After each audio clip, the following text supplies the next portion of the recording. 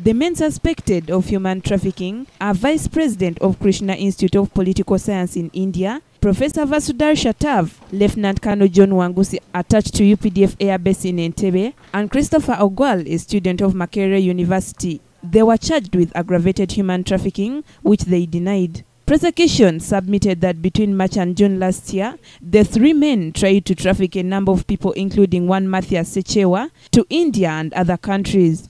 They reportedly sought to remove his body parts, including the kidney, for sale. The accused had come to court with their sureties, ready to seek release on bail. But they were disappointed to find that the defense lawyer had not yet fully complied with their requirements. Buganda Road Court Chief Magistrate Olive Kazare Mukwaya advised the lawyer Eric Chinji to complete the bail process and return on Thursday for hearing.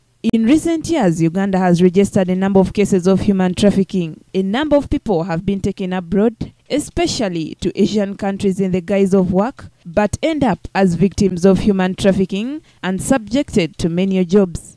Meanwhile, police have arrested a man suspected to have conned many people of their money using a fake Nokia phone.